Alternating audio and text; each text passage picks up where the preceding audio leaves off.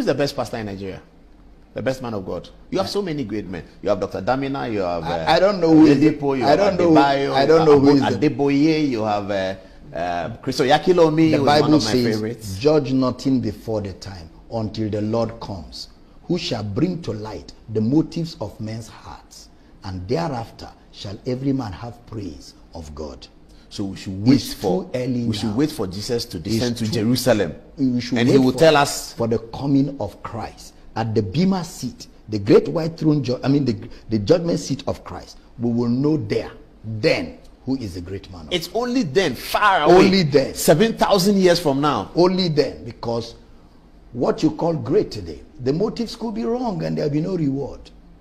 But then the Bible says, by their fruits we shall know them. No. Their fruits you shall know them. It's different in that context from what we're talking about right now. We're talking about who is the great man of God. Yes. Okay. So the Bible says, "Judge nothing before the time, until the Lord comes." Okay, let's talk about somebody who has passed. Benson Idahosa. He was a powerful prophet who could predict people could die. He could kill witches. Babangida was afraid of him. Was that correct? Well, he could predict big again, time. Let's talk of somebody else who has died. Reinhard Bonnke packed the best stadiums in Africa, shook the whole world with his crusades. Before he passed, he said, "You know what? I'm not going to attribute the success of my ministry to myself." You see, Reinhard Bonnke, but there are intercessors, people who prayed and fasted. There are people who did a lot of groundwork. I only just come to preach. And then he said, "I'm sure when I see Jesus, some of these people will have more reward than myself."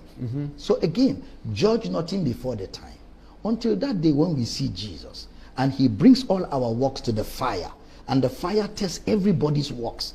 Then we shall now know who is the great man of God on that day. But before then, we keep laboring. We keep working faithfully and trusting God.